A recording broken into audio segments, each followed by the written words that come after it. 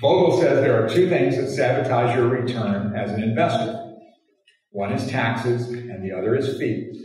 And if you can control those two things, who cares about the stock market going up or down?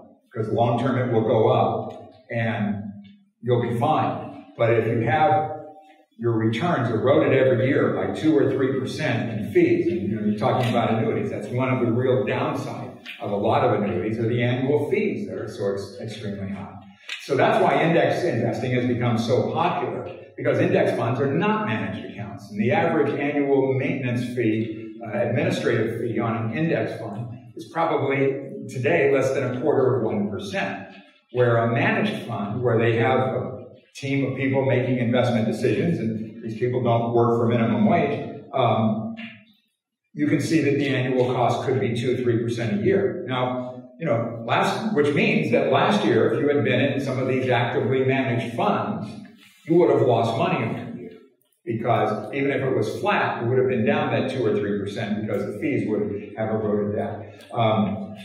Only about 20% of all managed mutual funds outperform index funds. Now, if you can find that 20%, more power to you. But rarely do they do that in multiple years in a row.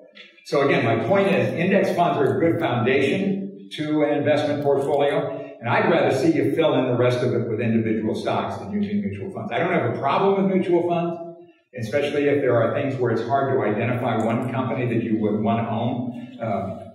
I think about technology stocks, okay? Somebody said you can only buy one technology stock, Chamberlain. Which one would it be? Apple, Qualcomm, Microsoft, Google? I don't know. So I'll buy them all. I'll buy an index fund of technology stocks.